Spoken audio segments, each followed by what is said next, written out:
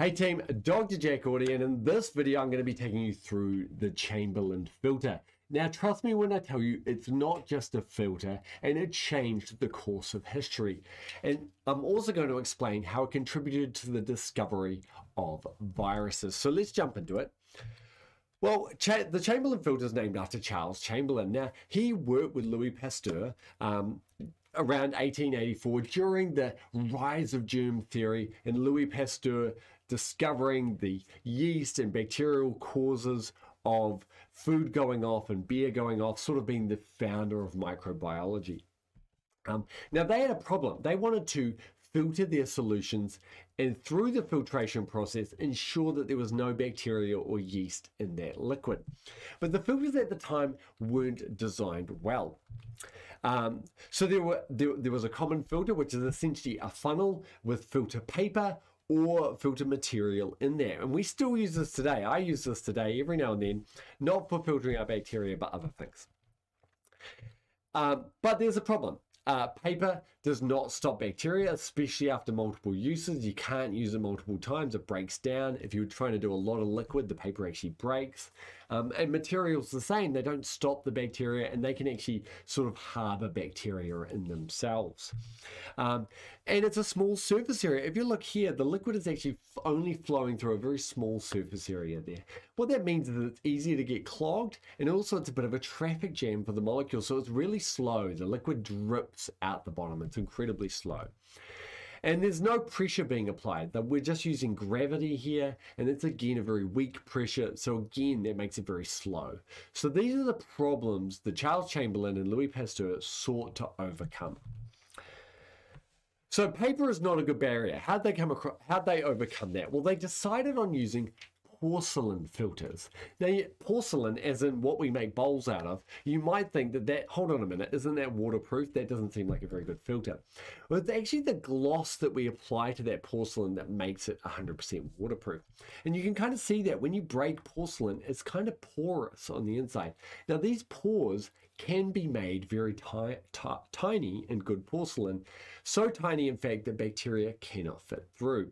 It's also incredibly hard. It can be heated, which allows it to be sterilized, and so it's reusable. It's a fantastic thing to make a good filter out of. So how did they overcome the small surface area problem? So here's a picture of an actual Chamberland filter, and it may look like there's not a lot of surface area in here, but let's cut that in half and have a look at the innards of the filter.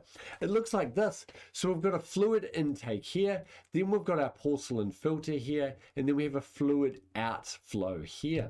So the liquid comes in here, it fills up, and then it goes through the porcelain from all around it. It surrounds it. So this actually has a very large surface area that allows the filter to work really well. Now the last thing is pressure. So they, Chamberlain and Pasteur, they put pumps on to pressurize the liquid to allow it to get through even faster. And also they developed a model that could hook up to the town's water supply like this, and the town's water supply applies the pressure, right? You imagine a water tower is really high up, which provides the pressure for the water. Now, this is what we do in the lab today. We use these sterilizing filters here. And what you can see here, there's huge similarities with the Chamberland filter. We've essentially copied it, and we're still using it today. And we use it for the same reason. We want to create solutions that are sterile, that don't have the bacteria and yeast in. Now, instead of making it out of porcelain, we typically make it out of nylon because we make everything out of plastic these days. It's incredibly cheap. Probably not good for the environment, let's be honest. But you can see here we've got this big disc here, and that's to increase the surface area. And the same thing's going on. The fluid's going in and it's spreading out across the surface of that disc to increase the surface area. Then of course we use syringes typically to apply that pressure. So we still use the Chamberland filters basically today. So let's go over some of those benefits. Well, it prevented deaths as these systems were put into personal and town drinking supplies, which were often contaminated with bacteria. So it's prevented deaths as soon as they developed this and it went widespread.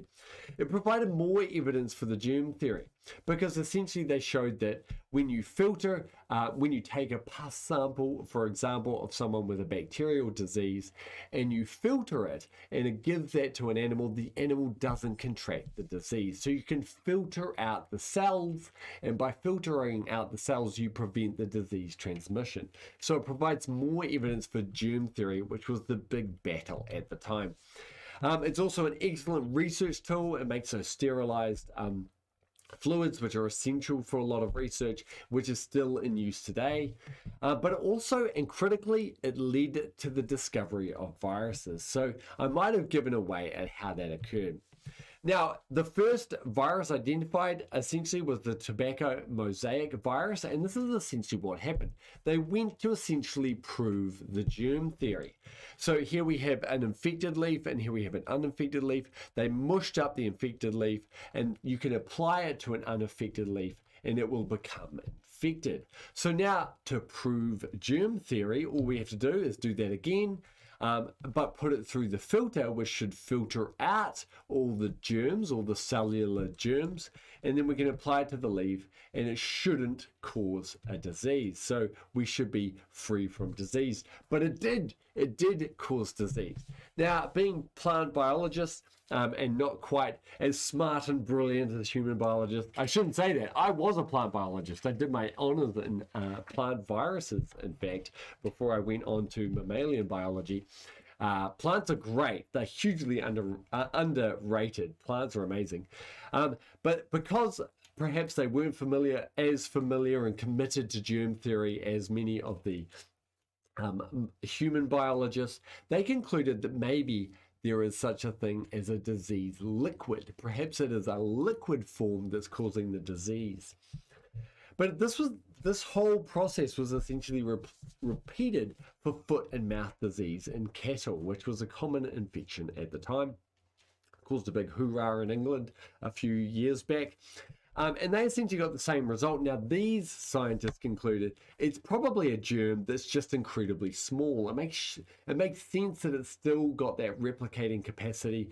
And we've given up on miasma, which is bad gases. So bad liquids sounds way too much like miasma, bad gases. So we still think that there's probably some sort of cell or entity in there. And that's when it got named a virus. And that's when we discovered those particles. Now, we discovered a lot about viruses in the coming years, what they were made out of. We found that they were made out of very similar things to us, but we didn't get to see them until the invention of the electron microscope. So in the next video, I'm going to go over the electron microscope.